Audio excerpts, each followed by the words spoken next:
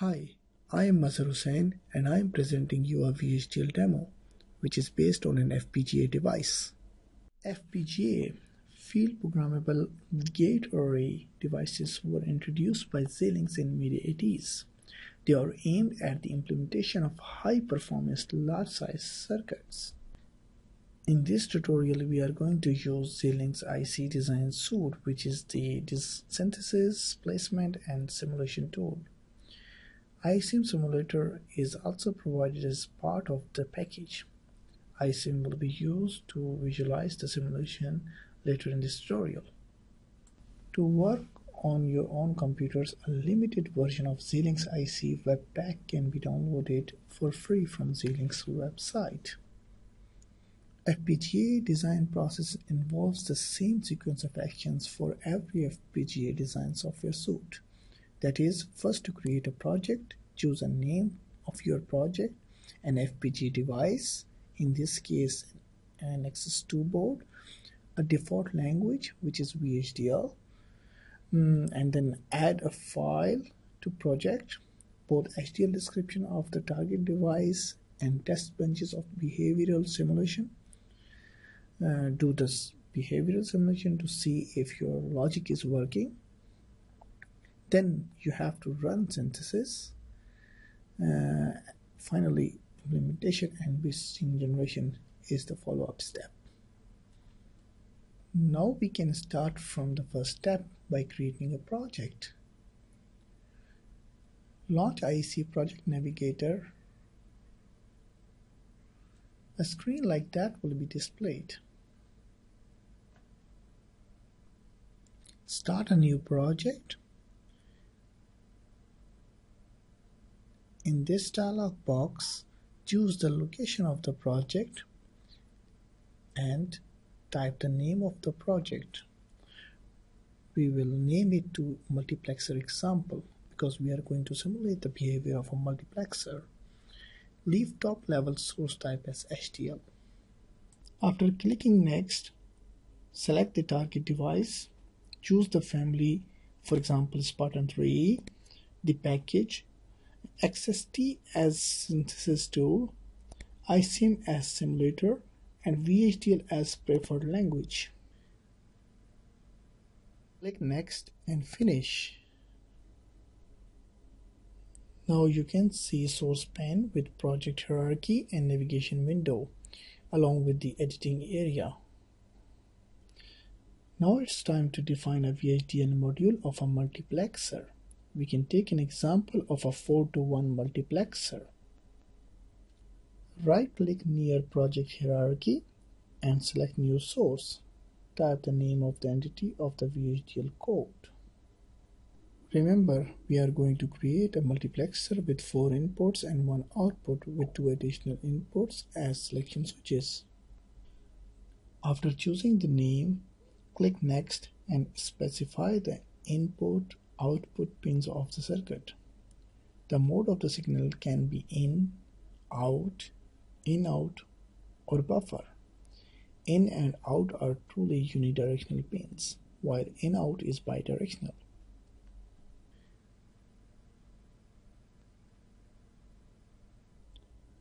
The 4-to-1 mux needs to have 2 select switches, 4 inputs, and 1 output. Click Next.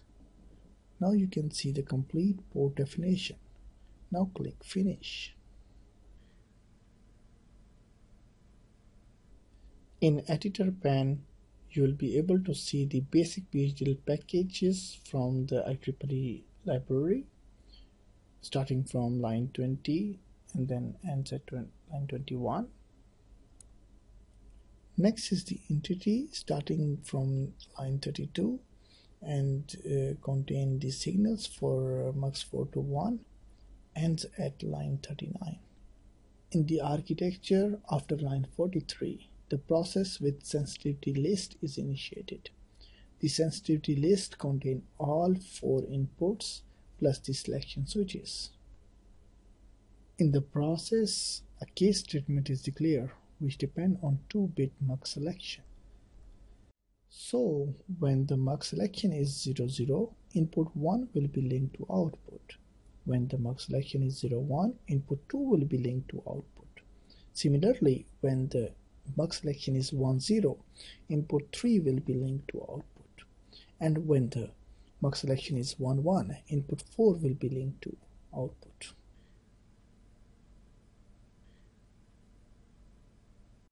After saving the project, now it's time to verify the functionality of this multiplexer using behavioral simulation.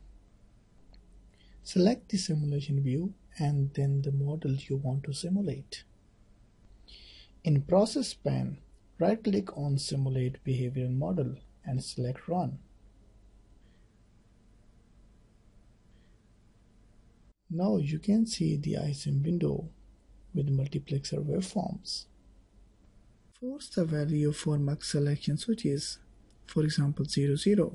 As we know that in the VHDL code for multiplexer, if the mux selections are 0, 0, then the input 1 become the output. So we can force any value to input 1 and keep rest of the inputs as undefined and see if it appears on output or not.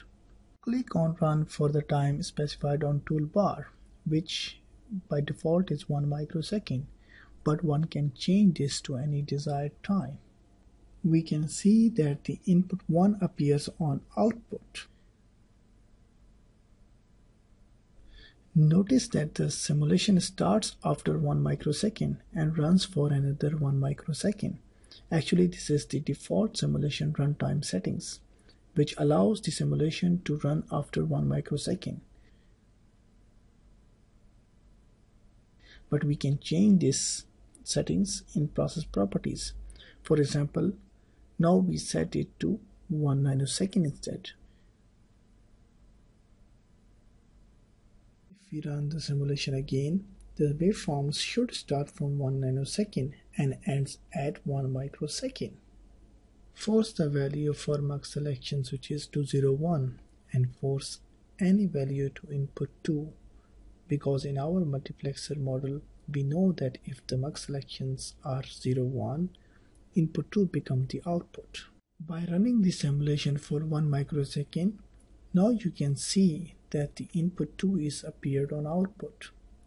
Meanwhile, you can see that the simulation begins from 1 nanosecond and ends at 1 microsecond. Another way to simulate the modules is to use a VHDL test bench file. One can automate the verification of large and more complicated modules with many possible input cases through the use of a VHDL test bench. In the project navigator, right-click under the source pane and select New Source. From the list of options given, select VHDL test bench.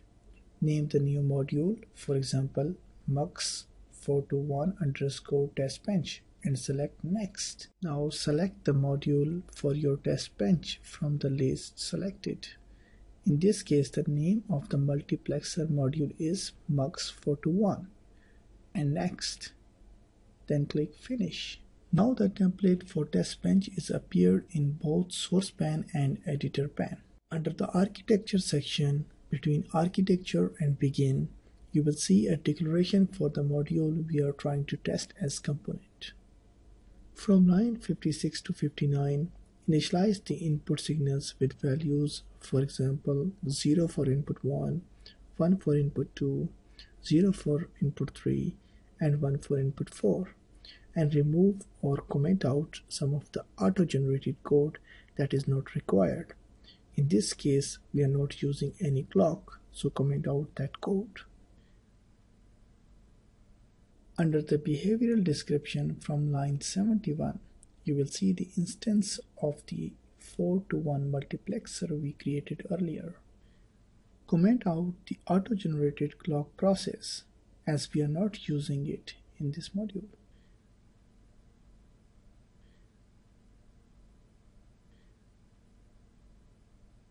One can even delete the unwanted lines to keep the code clean. Now we can add simple wait for 100 nanosecond command after setting the value for each mux selection. We know that we have to run the simulation for all four possibilities. For now, we will remove the wait command to run it over and over again. According to this process, the value of mux selection switches will change every after 100 nanoseconds. Much like regular VHDL modules, you also have the ability to check the syntax of a VHDL test bench. With your test bench module highlighted, select Behavioral Check Syntax under the process pane, or select Simulate Behavioral Model and run when everything is okay. This will open the simulator window. Note that the first 1 microsecond of the simulation have been executed automatically. In order to see all possible combinations of 4 to 1 multiplexer, run the simulation for another 1 microsecond. After that, click on Fit to Window Zoom function to see the complete waveform. Notice that the value of mux selection changes every 100 nanosecond as intended. In addition, you can see the corresponding input and output values. For example, when mux selection is 00, the input 1 becomes the output. Similarly, when it is 01, the input 2 becomes the output. When mux selection is 10, the input 3 becomes the output. And when it is 11, the input 4 becomes the output. Hope you understand the concept of simulating a VHDL module in Xilinx IEC design suite.